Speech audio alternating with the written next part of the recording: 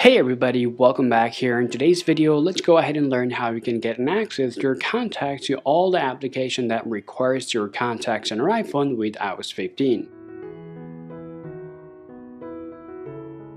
Now let's say you want to just sync your contacts, your Facebook, LinkedIn, Twitter, and more, and now you want to know how you can do that. Now if you want to just sync up your contacts, the first thing that you want to do, just go ahead and open up your settings. From here, if you scroll down all the way here, then you'll be able to see this option called Contacts.